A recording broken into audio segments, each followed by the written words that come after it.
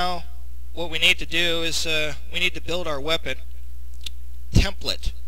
So we need to go into Nod editor.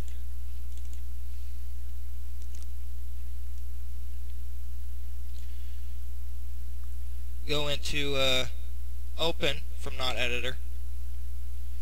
And typically you may have to navigate to the Vampire Miscellaneous Templates folder. So once you're in there, double click on global. And now what we want to do is we want to create a new template file. Now that that's created, I'm going to select the item here and I'm going to create a copy of it. And I'm going to rename it whatever corresponding name you want to give it at the end, and then I'm going to drag it. I'm going to left click and drag it into my new Nod file and go yes, I want to save it. And I want to take the weapon as well. Take weapon, drag that as well, yes. I also want melee weapon. Rename, copy, copy, rename, and move it. Now under melee, I'm just going to take an existing stake because I want to do as little work as possible. So I'm going to read it. This is going to be the actual weapon that should appear on my list. Lamp, weapon. That's at least what I'm going to name it. And then I'm going to move it into the melee weapon section. Go yes. And now what I need to do is I want to change its model to match the ground model. This is a when you're changing this model is what it's going to appear on the ground. So I want to make it look like the lamp. And since this is a lot taller than a spear, I'm going to change its height. Probably.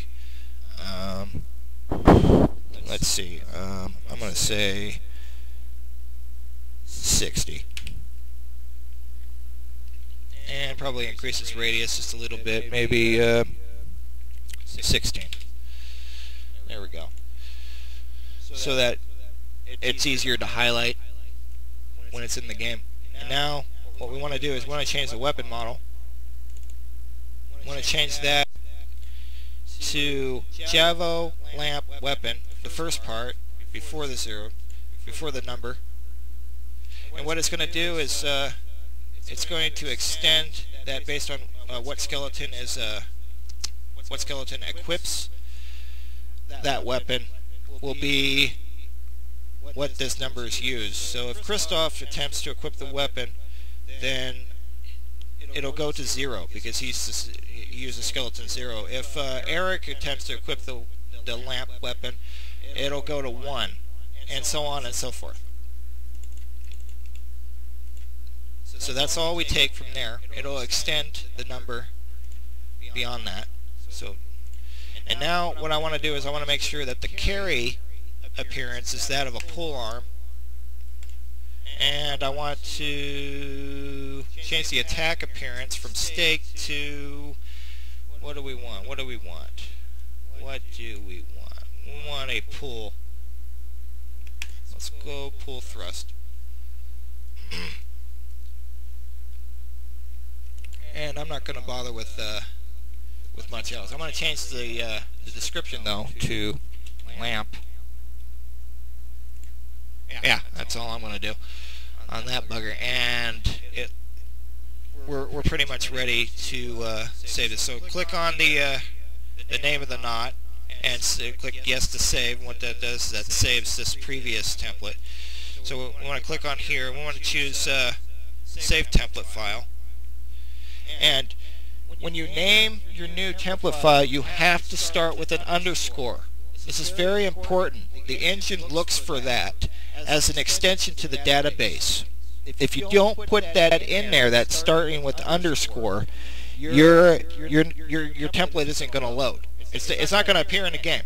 This won't work because the engine needs to know that this is an extension, and it's going to append whatever data is in your database into the main game database. Okay? All right. So I'm just going to call mine Javo lamp, and I'm going to save.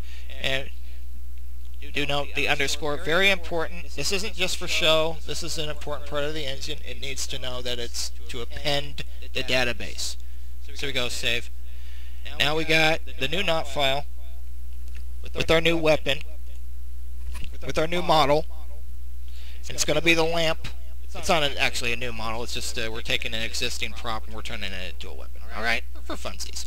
So that should be ready. So we just exit out and go yes to save. So you got to make sure you exit out of Nod Editor before you test the template in the game, because it may not work until you exit. So now we're ready to start the game and see what it looks like in the game. Okay, once I'm in game, I'm going to go into multiplayer, LAN.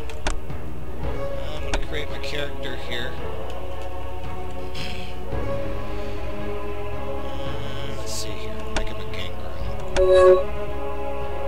I'm not going to worry about spinning. Okay. I'm going to go into the Princess Mansion. Create game. Start game. Now what I'm going to do is I'm going to go into the storyteller mode. I'm just going to right click and spawn my storyteller head here.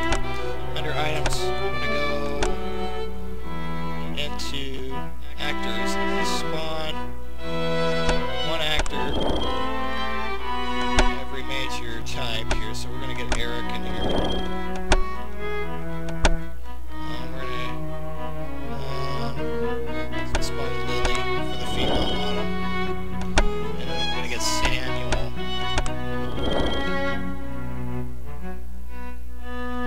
So now I'm going to spawn, show all, all, okay, go under J, I'm going to spawn 4 of these lamps. I'm going to see what it looks like for each one. In my next tutorial I'll teach you how to make a new icon, so this will not look like a steak. Once you equipped it, it looks like a lamp. See what it looks like for the female models.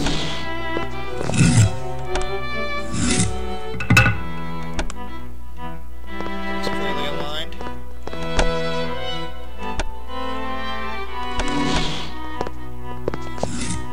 See how it looks pretty well. It looks pretty well aligned. And crystal model. Yep. There we are. Ladies and gents, let's go to full screen and look at that.